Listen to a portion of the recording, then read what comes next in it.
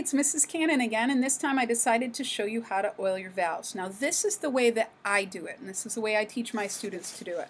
I'll be honest with you, some people don't like to do it this way.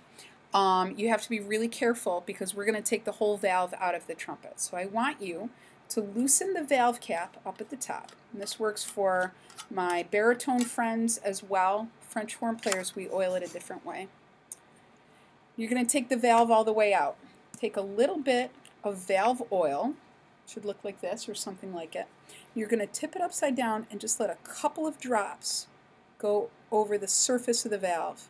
If it gets in the holes, it's not a big deal, but getting it in the holes does not help the valve.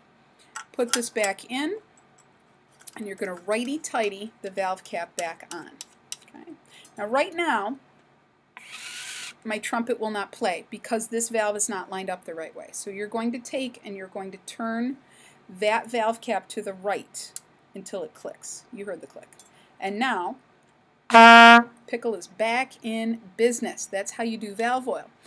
For baritone players, you don't even need to do the clicking part because your valve guide will go right in the groove where it's supposed to, so it really only goes in the right way. Remember, righty-tighty, lefty-loosey is going to help you out with that. If you were to turn the top of your valve lefty-loosey,